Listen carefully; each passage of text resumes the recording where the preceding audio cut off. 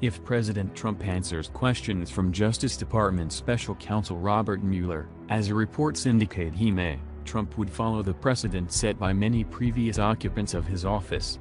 NBC News reports the president's lawyers are discussing a range of potential options for the format, which may include written responses to questions rather than a sit-down interview.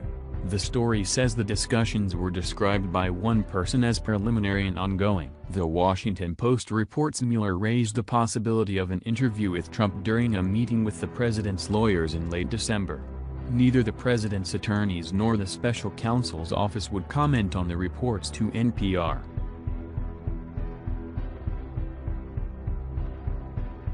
Attorney Ty Cobb told NPR that the White House is continuing its full cooperation with the Office of Special Counsel in order to facilitate the earliest possible resolution. Trump has endorsed the prospect of talking with Mueller before. In June 2017, during a Rose Garden press conference, Trump said to reporters that he was 100% willing to testify under oath.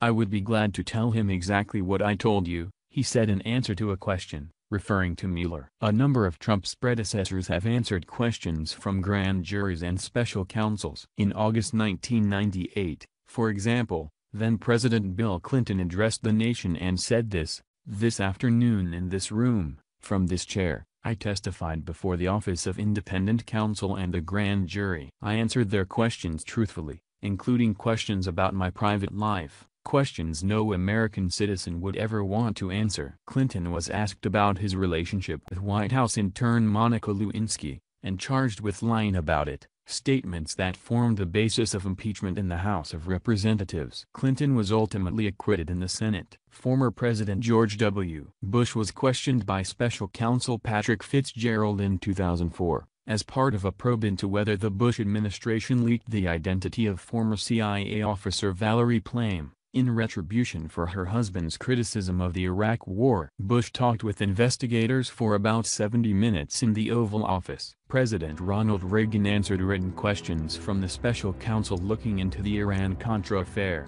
in which the administration facilitated the sale of arms to Iran with the profits being diverted to fund the anti-government rebels in Nicaragua.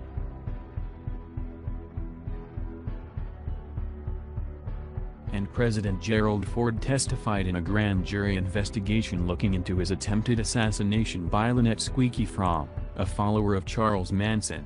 Former prosecutors said scheduling an interview with the highest-profile person in an organization, whether the President of the United States or a company's chief executive, typically means investigators are reaching the end of their work.